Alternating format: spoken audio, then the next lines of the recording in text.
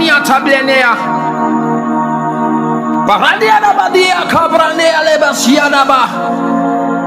This is the voice of heaven again.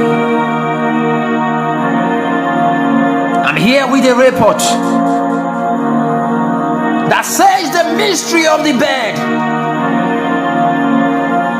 A lot of people sleep on the bed, but they don't understand the mystery of the bed. The Bible said in Psalm,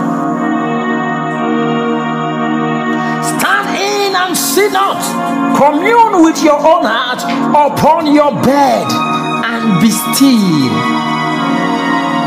Stand in and sit not. Commune, to commune is to fellowship with your own heart upon your bed and be still.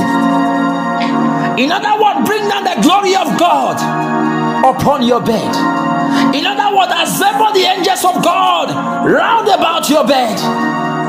In other words, call down the fire of God on your bed. Because the bed is a very special altar that can attract either God or Satan.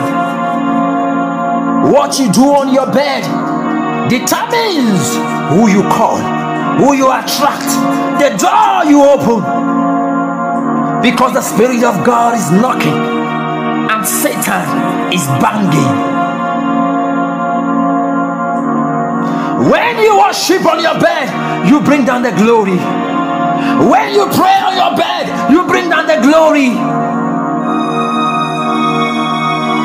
When you commune within your heart on your bed, you hear the voice of God talking to you, revealing matters to you, because the night time is a quiet time. In Genesis, and God came in the cool of the day. In Psalm chapter 6 verse 6, I am weary with my groaning all the night. Make I my bed to swim, I water my couch with my tears. In other words, your bed can be a place of tears and sorrow when your bed is not dedicated in prayer, when your bed is not dedicated in worship and praises to the Almighty God. The bed can be a place where demons come to afflict you and oppress you. When men are sleeping, you begin to think, because they won't let you sleep. They are troubling you with thoughts. The Bible said when men slept, the evil man came and sowed evil seed. Where? On the bed. When you are sleeping, if the bed is not consecrated and protected with the walls of fire, then the devil will come to sow evil seed. That is why many of you will wake up the next morning and begin to behave haywire. Some of you grow the spirit of lust. It was never in you. You find it difficult to fight it.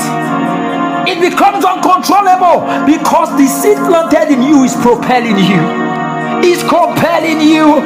You are being impelled to dig your grave. Don't be doomed. And that is why I'm here.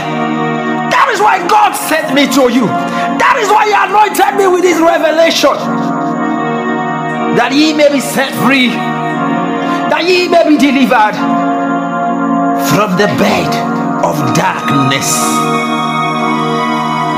In Psalm 41 verse 3, the Lord will strengthen him upon the bed of languishing. The bed of what? Languishing. It means the bed of sorrow, the bed of mourning, the bed of lamentation, a cursed bed.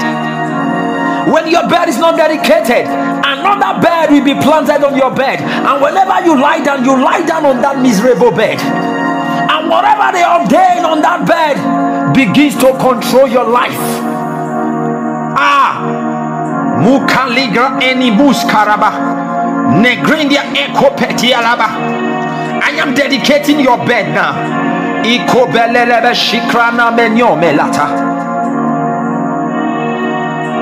Lord will strengthen him upon the bed of languishing. That will make all his bed in his sickness. Some of you contacted your sickness while you were sleeping. You slept strong, you woke up with sickness. because they laid you on the bed of languishing, the bed of sorrow, the bed of woe.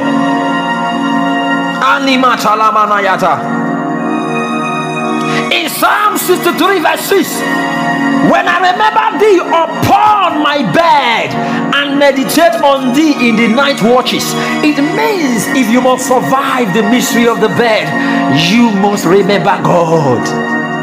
What do you remember when you're on the bed? Some of you will carry your phone and begin to press. Some of you will begin to smoke and drink on your bed. Some of you commit fornication on the bed and you call the spirit of Jezebel. And when you sleep, demons begin to make love with you. They begin to rape you. Because you did not remember the Lord upon your bed. You did not meditate on His word. In Psalm 139 verse 8, if I ascend up into heaven, thou art there. If I make my bed in hell, behold, thou art there. It means your bed can be in hell. But if the Lord is not there, you will be tormented. How do you bring your Lord, your God, into your bed that is made in hell? It is by communion and meditation. When are you going to rise up?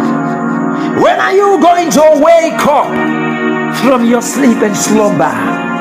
For this is the very deceit that the devil has used to savage the church of God. For they are all sleeping, and Isaiah said they are all sleeping dogs. None of them buckets.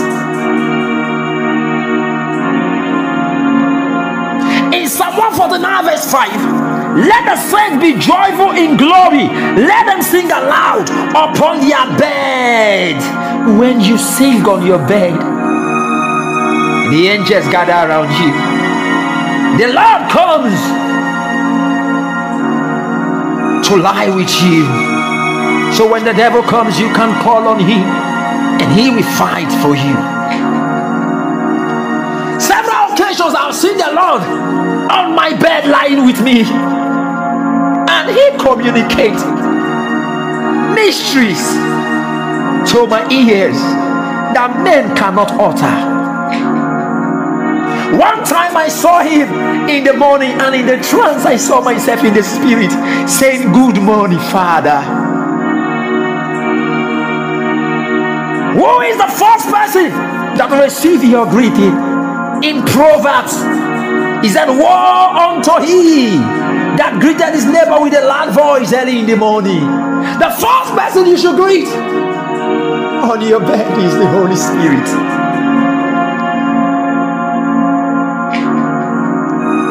Tackle the mystery of the bed. Demons are walking everywhere.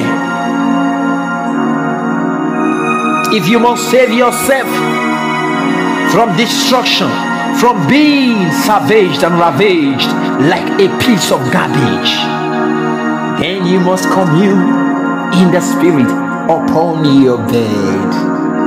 Prayers, worships, praises. Kanima tu bregede mesoteliada. Malika bana mana mashekene mana labada. Brandiaga menyogo, breneganiada. Ayala mashiri brada bada bada ba. I dedicate your bed to the Almighty. Whatever that is sleeping with you on your bed, it ceases today. Whatever that comes to oppress you on your bed, it is condemned today. Whatever that comes to rob you your dreams and revelations, today they are utterly destroyed by this insight, by this revelation, by this truth, by this word from God, the monarch of the universe, is coming to join you on your bed. Is still your boy, son of David. God's servant, God's son, the born servant of our Lord Jesus Christ, the minister of righteousness, the minister of truth, end time prophet.